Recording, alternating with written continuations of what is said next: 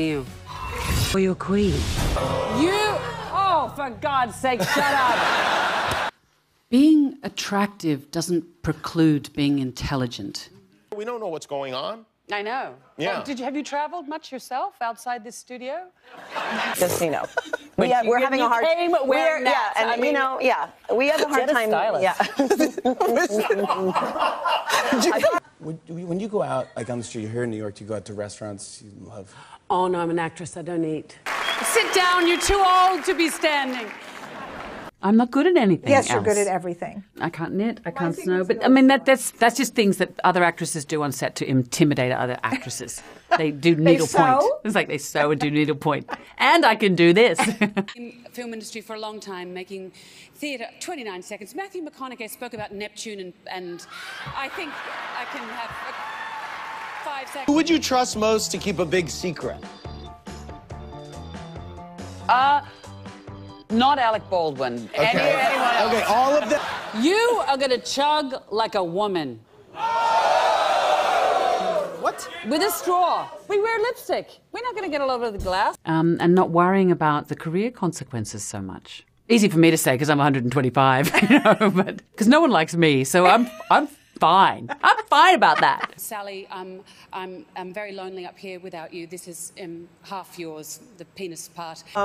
You know, in situations where people are like, don't date this person, don't do this, don't do this, why do we sometimes second guess ourselves and listen to those voices and not just go with our gut and say, screw them?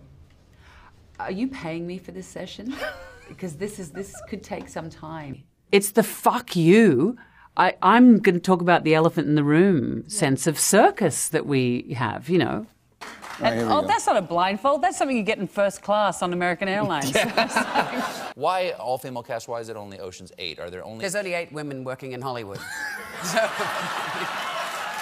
Well, I don't know what the equivalent is. You Americans have such a weird education system.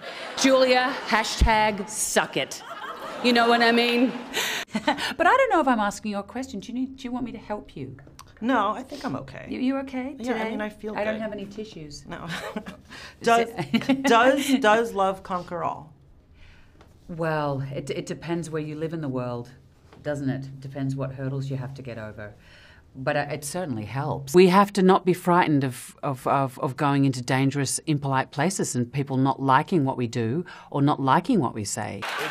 Can you explain to me how the country that can send men and hopefully women to the moon and beyond still are in gallons and inches? And when the entire world is metric, I do not understand this. Well, Cate Blanchett, what is your moral compass? Where does kindness and humanity sit in a brutal world? Because those are important questions to ask right now. In my vagina. Any questions?